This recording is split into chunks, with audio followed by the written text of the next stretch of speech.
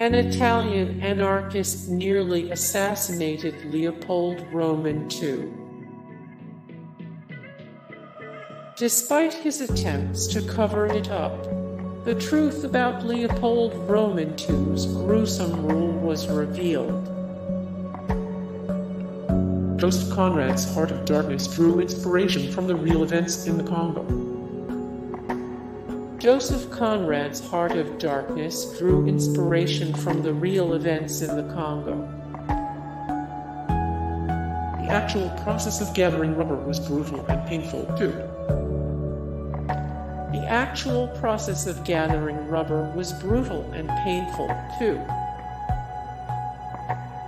Leopold II managed to enslave an entire people without even stepping foot in the country by creating a charitable foundation. The Anglo-Belgian Rubber Company earned huge profits by exploiting torture, maiming its slave laborers. The Anglo-Belgian Rubber Company earned huge profits by exploiting, torturing, and maiming its slave laborers. The photographer Alice Seeley Harris wrote a book about what she saw in the Congo. The photographer Alice Seeley Harris wrote a book about what she saw in the Congo.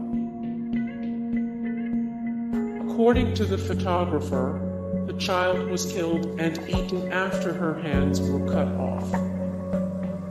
According to the photographer, the child was killed and eaten after her hands were cut off. Hey guys, thank you so much for the support and likes and comments down below, and also thank you so much for watching, and I look forward to see you in the next video. Then take care, bye.